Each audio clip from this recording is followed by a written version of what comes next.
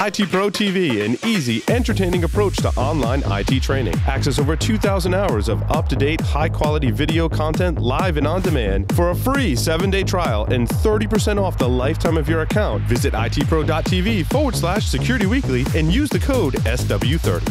Has your network been breached? Cybereason can help you answer this question. Cybereason products hunt for threats within your network and eliminate them in real time. To Cybereason, real time means within seconds. Founded by former military hackers who don't play by the rules, they've built this experience into their platform. Harness ingenuity and imagination, not just code, to defeat attackers. Cybereason, disrupt the adversary and let the hunt begin. Endgame automates the hunt for both known and never-before-seen adversaries in enterprise networks. Built on unique knowledge on the adversary's tools, techniques, and tactics, Endgame's centrally managed agent prevents, detects, and responds to advanced adversaries in the earliest stages of the kill chain without prior knowledge. Endgame, automate the hunt. Just a quick announcement. Come check out Wild West Hackin' Fest. The fest is put on, the Hackin' Fest is put on by Red Team specialists from Black Hills Information Security for anybody and everybody interested, interested in information security.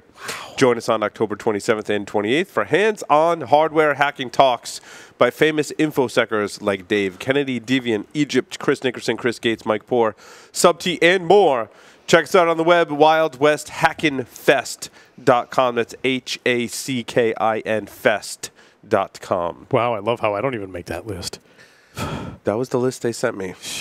I'm not on the list either. I mean, clearly we need to add to the list. Well, I do say and more. We're and more. Oh, right. Yeah, we've been resorted. Apparently, if you're in our Slack channel, you can be whoever you want. Yeah. Paul, it's amazing that we've now been reduced to and more. And more. Yes, we have. So I'm going to talk about disabling SMBv1 given recent events. I thought it was timely, and I was curious myself, like what you do when you have to go disable SMBv1. And it kind of goes along with my research I've been doing about, hey, like how do you secure Active Directory? Like how hard is it? Which stems from all the pen testers I've talked to that I'm like, how do you get into organizations today? And basically your answer is like, we abuse AD, right, Larry? Mm-hmm. That's a basic. Yep. And I'm like, well, that was been like that for a long time. And I wouldn't necessarily say we abuse it. We just use it as it was intended. Yeah. Yes. The features. It's really features. Yeah. And SMBv1 is kind of like a feature, sort of, I guess. It's a bad feature, really insecure feature. Microsoft themselves in September of 2016 wrote a blog post from the dude who owns SMB at Microsoft.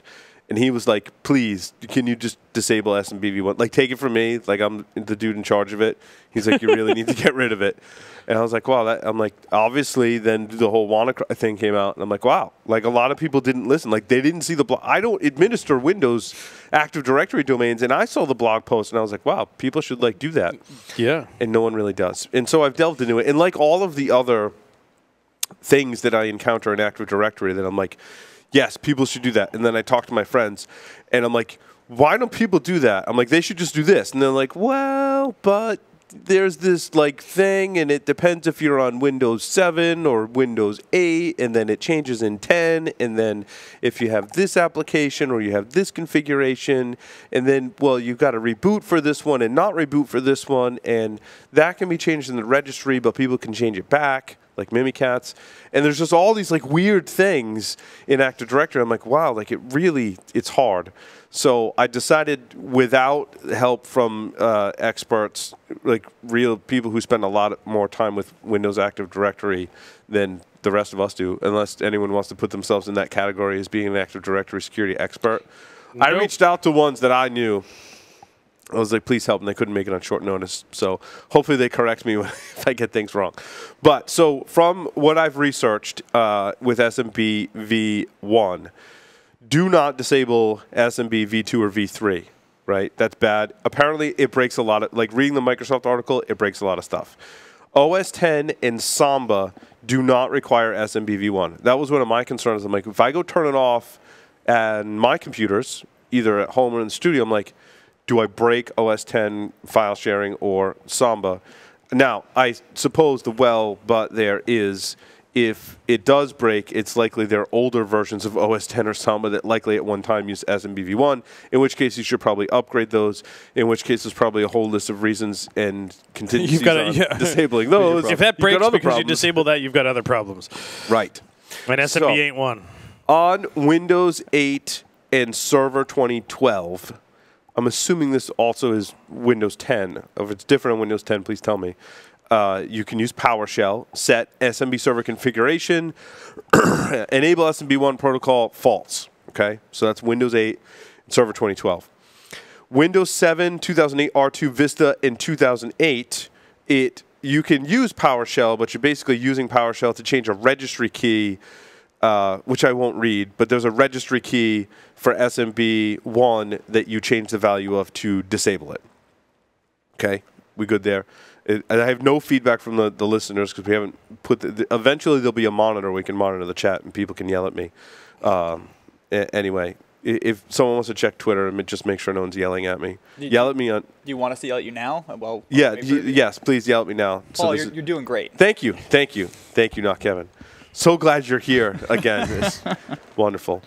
Okay, so now on the clients, right? So that's disabling the SMB server. There's also the SMB client, as I understand. So on the client, you use SC, config, landman workstation, blah, blah, blah. That's for Vista, Windows Server 2008, Windows 7, Windows Server 2008 R2, Windows 8, and Windows Server 2012. There's a set of commands that do that. I'm sorry, that's on the client. So then to remove the SMBv1 server, there's another, what I believe is PowerShell, remove Windows feature name fs-smb1. So that's the command. These are all in the show notes, by the way. Wakey.securityweekly.com. You should definitely go there. It's like better than ever before because I spent some time on it doing like Linux stuff, which I'm way better at than Windows, by the way. That's debatable. On the client, the client side, there's disable Windows optional feature -online-feature name SMB1 protocol.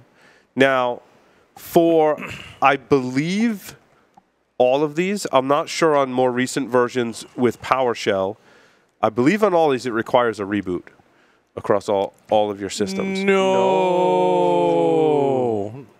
I was going to say, oh, you got to restart that anyway, so because it's going to crash. It does require a reboot. And so there are other issues on here. Obviously, XP needs SMBv1 to work. Yes. So if you're running XP, well, you have other issues. Well, if you're running this XP, is just one of them. Well, there's your problem right there. And Microsoft actually issued a patch for XP. They did. They did issue a patch for it. So, and obviously, if you're doing this at scale, these systems are connected to the domain. And that's one thing, right? Like, and that's fine. I can push all these commands out to all the systems, servers and clients, disable the SMB server and client for version 1 on all of them. And basically that breaks backwards compatibility in XP and earlier.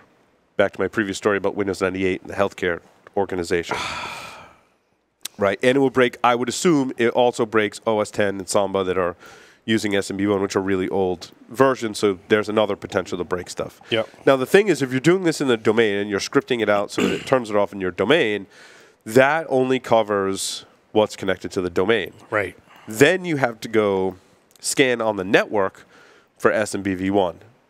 Not a whole lot of great open source tools to do that. I mean, they do exist. I tried them.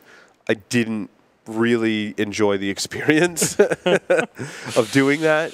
And I did that on like my really small networks and thinking like if someone had to extrapolate this out, I'm like, yeah, just use a commercial vulnerability scanning tool and tune it basically. Because I tried Nmap, which has, interestingly enough, in Nmap, there is an SMBv2 NSE script that detects SMBv2.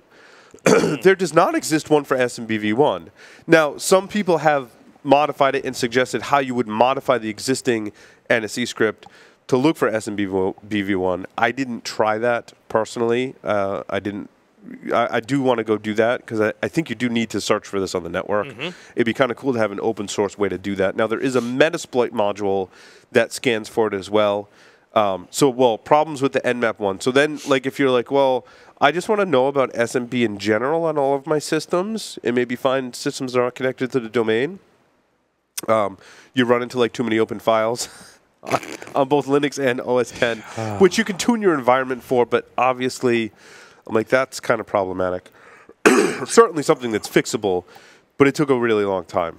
Now, what took even longer was when I used the Metasploit module to scan for it, and that just takes friggin' forever. I mean, that thing was just churning, and like the fans are kicking on my like quad-core i7 laptop. I mean, it's running in a VM, but still, I gave the VM 2 cores and like 16 gigs of RAM, and it's still churning away using Metasploit. So. Now, Paul, I also ran into the same challenge of not finding a script to do SMB1 enumeration via Nmap, but someone, and I cannot thank them enough, actually wrote a script to detect if MS-17.010, the actual exploit against SMB1. Yeah. So that has now been pushed up to Nmap. So you can utilize that. It's not as clean to discover just SMB1 shares being open, but it will let You'll know. just detect the missing patch. Exactly. Theoretically, I mean, before Microsoft released the patch, you would find XP systems that didn't have a patch available when we're running SMBv1. Now, my question would be is how does that particular script detect that the patch is missing?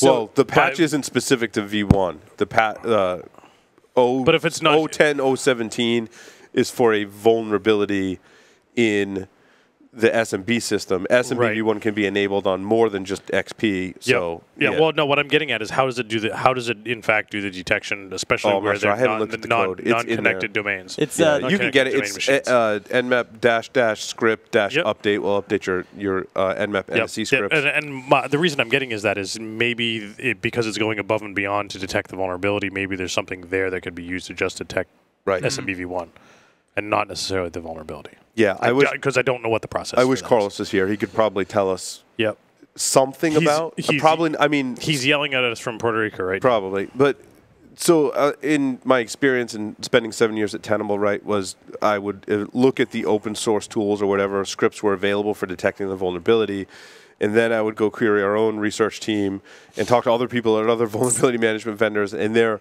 are like teams of engineers with years of experience of doing. Like, a lot of times there's like an SMB person that does that, and they're the ones that help tune and write the script and test it against a huge lab of like every possible thing that can run SMB on the planet, right? And that's what goes in the commercial products, and that's really what you're paying for, right? So my kind of advisory to everyone is if you're using the scripts that Kevin and I were talking about to scan, for vulnerability, it might crash stuff. And you're probably going to crash less stuff with the commercial tools, probably less over time once they get released out to the customers, right? Then you've got 100,000 customers that are now running this plugin, and then they give you feedback. If it crashes that weird thing, then the fix goes in for that, and then that plugin is usually really, really resilient. It doesn't crash anything. So there are two blog posts, a support article from Microsoft that everyone should read if you're interested in this topic, how to enable and disable SMBv1, V2, V3 in all versions of Windows. It's covered in a great Microsoft article. There's the blog post about stop using SMBv1. There is Will Genovese, Ill Will, had a great post on the subject and has some other commands in there too, and talks about this topic as well, which thank you, Will, for that. It was kind of inspiring me to cover it on the show and make sure people had at least the basic information. Unfortunately, we don't have Carlos's insights into both the Active Directory environment and how to, scan for it and some of the nuances. He could probably tell you the weird things that would crash and stuff like that. So hopefully we'll get an update from Carlos on the next show. His wife just had a baby, so excuses. This is important, Carlos. And so we'll be running more segments like this based on my research. So that's the skinny. That's what I gleaned from disabling SMBv1 in your environment. If you do have things about this segment and you're like, well, there's this weird scenario here or there, please send them to me, on Twitter and stuff, and I will update the show notes. With that, we're going to take a short break, come back, talk about our stories for this week. So stay tuned. Don't go anywhere. Woo.